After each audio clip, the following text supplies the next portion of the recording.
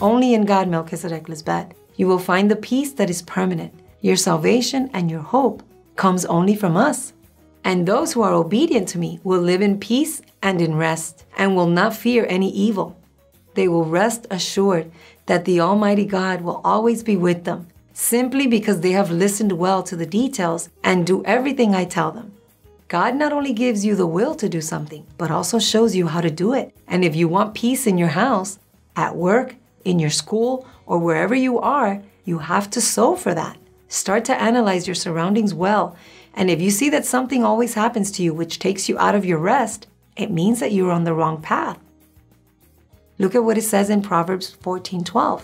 There is a way that seems right to a man, but its end is the way to death.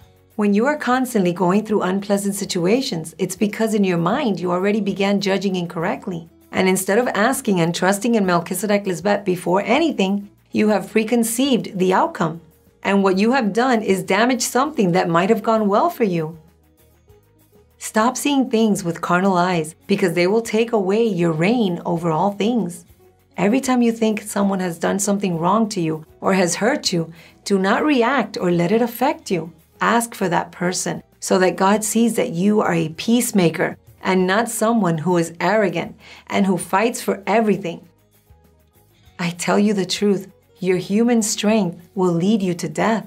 Christ says, "My kingdom is not of this world. If my kingdom were of this world, my servants would fight so that I would not be delivered to the Jews. But my kingdom is not from here. It is not of the carnal mind." To those who have the ear to listen to what the Holy Spirit of God says, I say to you, love your enemies, do good to those who hate you, bless those who curse you, and pray for those who slander you.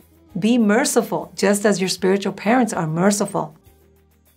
In other words, I do not need bullies who want to fight in my kingdom, but rather peacemakers, because what this world needs is the peace of God so that it does not destroy itself anymore, and for people to stop dying.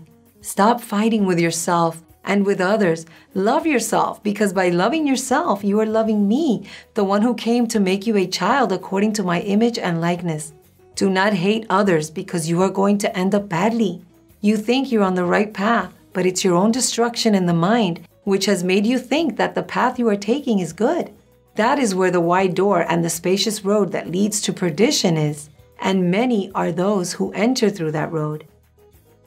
Those are the many who do not listen well to the details, because my word work for everyone, but it is stiff-necked men who do not let themselves be guided. It is difficult for them to be humble and kind.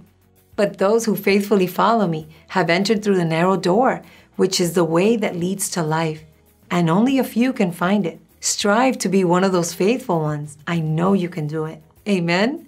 Hallelujah.